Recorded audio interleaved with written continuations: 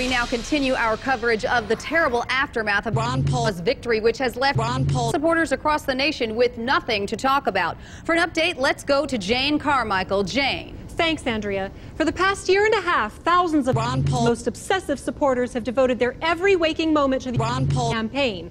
Last night, they were celebrating his victory, but today they woke up to the cold realization that they have nothing to fill their pathetically empty lives. Some voters' fixation with Ron Paul's campaign ran so deep, they've lost the ability to process non-Ron Paul-related information. They just keep telling me to check out some new Ron Paul video on some Ron Paul blog or something. You're not going to rest. We are not going to do anything until Ron Paul is the next president of the United States, and we are full steam ahead. Who will take care of these people? We really don't know. Many have already driven away their friends and family with months of endless praise for Ron Paul's latest speech and constant reminders to vote.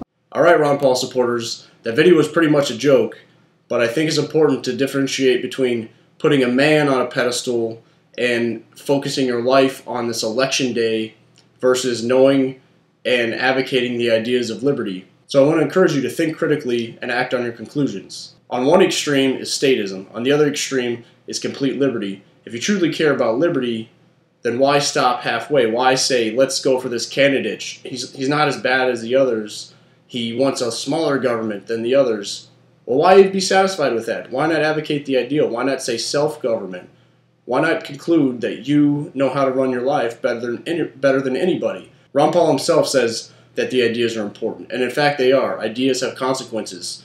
So I encourage you, if you are out there right now campaigning for Ron Paul, advocating for Ron Paul, sharing his videos, talking to everybody you know about him, why?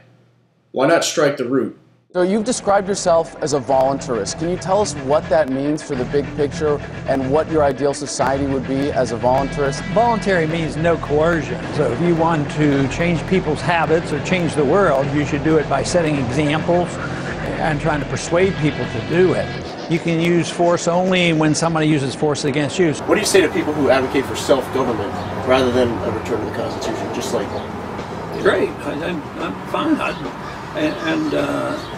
I think that's really what my goal is. I don't like the use of force. I like voluntarism. That's what a free society is supposed to be all about. Get us!